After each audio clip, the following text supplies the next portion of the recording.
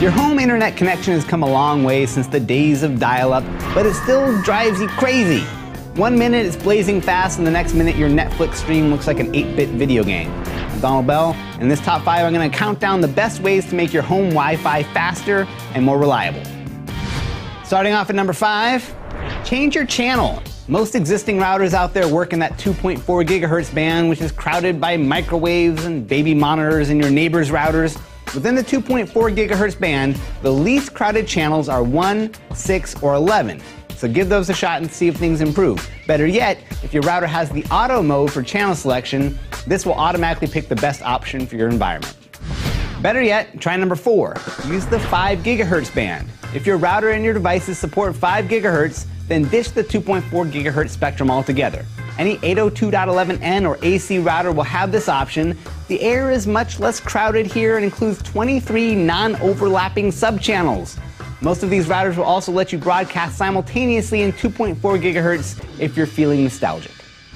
Coming in at number 3, change your placement.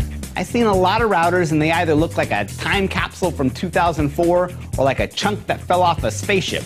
Either way, I can understand why you may have hidden yours in the back laundry room. Unfortunately, it's killing your reception. The ideal spot is in the center of your home, mounted on your ceiling. But that's probably a no-go for a bunch of reasons. So as a compromise, just tell me that you'll get your router off the ground, out of the cabinets, and in an open area that's closer to where reception matters. At number 2, buy a new router. It may sound like a cop-out, but a modern router offers a ton of features we just didn't have a few years ago.